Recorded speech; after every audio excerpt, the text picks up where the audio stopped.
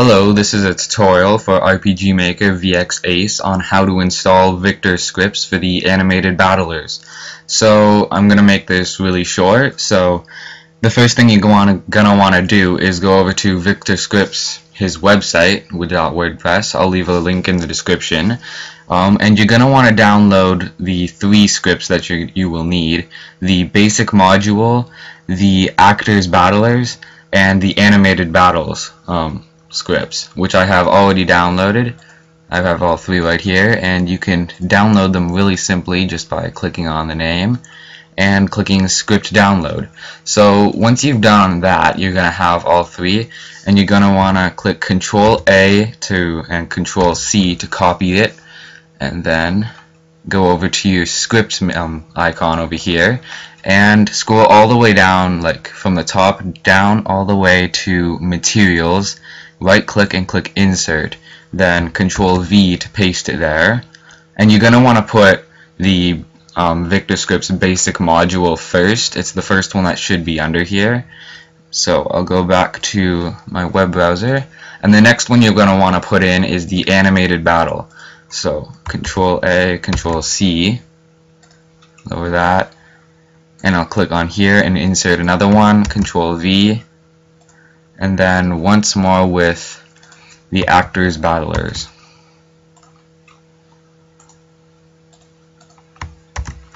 Okay, so it should be basic module, and then let's see here, animated battle, and this should be actors battlers. Yep. Okay, so the next thing you're going to want to do is you're going to want to go to the animated battle here, and we're going to have to change a few things here to make it work. So we're going to want to scroll down to in the lines. Line 348 is where we make the first change, and we're going to want to change the frames to 3, the rows to 4, and then we can leave these things here, they don't change, and we're going to change sprite to charset. So we're going to do that with default as well. Just type in charset and leave it like that, and then click apply and OK. So that's how you install the scripts, but there's still more to do, so yeah. Okay, so the next thing you're going to want to do is to export and re-import the character that you are using. So you can see here that we're using the basic character, Eric, and he, I believe, is in, yes, actor 4. So what you're going to want to do is click export, and export it somewhat easy, such as your desktop. Just click save. Then you're going to want to go over to battlers and click import once this loads, and then you're going to want to scroll down and find actor 4, or whatever it is that you're using, whatever character. So that's all you're going to have to do for that.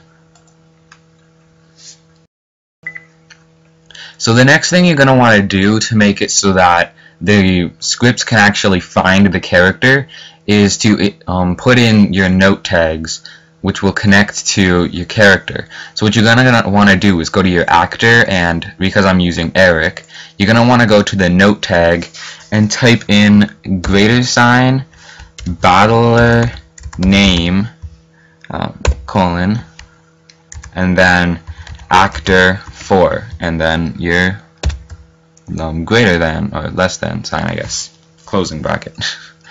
Okay, so then you're going to want to click apply and then OK, and that's what you're going to want to do for note tags. Okay, so the next thing you're going to want to do is to import the character or enemy that you're using as your enemy in the battle into a different spot. So for this I'm using the man-eating plant, so I'm going to want to go over to my database here, and it is in monster 2 here. This is the format the enemy has to be in, so you'll export it there. I'll rename it just plant, and then I'm going to go over to battlers and import it. Let's see here. and here we are. So there we go, and it's right now right there where we need it to be. So the next thing you're gonna do is go over to your database here and find enemies, and then change it to this, which is the format you want it to be in, which is all good and stuff. Then go into the note tags of your enemy, and just like with the character, we're going to type battler name colon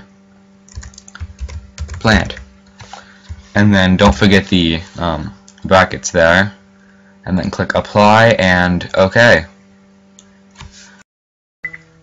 Okay, so that's pretty much it for what you have to do here. So I set up this little enemy here, so it should work. And what you're going to want to do is, after you have it imported and stuff, you're going to want to go to troops, and originally the man-eating plant is about 3, but I removed 2 of them, so it's just 1 enemy, so it's simpler. And then you can move around this, and it's just going to display this, 1 character set. So click OK there, and then I'll test it and show you. So, let's start a new game.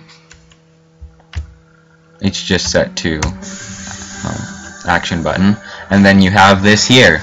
Now, as you can kind of see, it has a background right now. That was just because I imported it improperly, but you can always fix that with a program such as paint.net or something, and just get rid of the backgrounds, and you can play. It works with the weapons and stuff. You can see I'm holding the axe there. And that's basically how to install Victor's animated battle scripts really simply. So hope you enjoyed the tutorial, and leave comments, reviews, recommendations if there's anything else you'd like to know, and I can try and help with that. If you'd like to add me on Steam, you can. It's JamminHaku. Subscribe, and thanks for watching. That's about it.